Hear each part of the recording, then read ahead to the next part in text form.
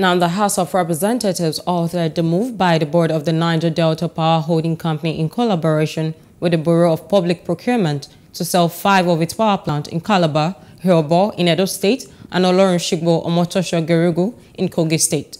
The motion was moved under the matter of urgent national importance at plenary by Magaji Aliyu from Jigawa State. He argued that the aim of setting up such small hydropower generating plant would be defeated if the move to sell the power plant are allowed to sail through.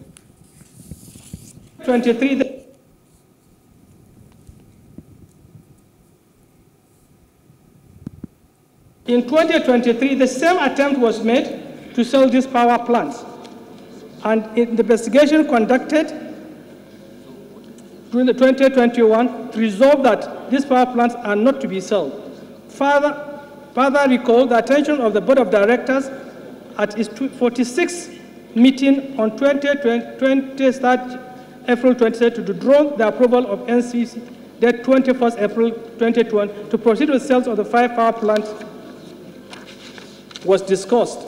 The federal government budget, to fund the federal government budget deficit, given the negative impact of COVID on the nation's economy, although the assets under consideration do not belong exclusively to the federal government, but to the 3 tiers of government. Hello, hope you enjoyed the news. Please do subscribe to our YouTube channel and don't forget to hit the notification button so you get notified about fresh news updates.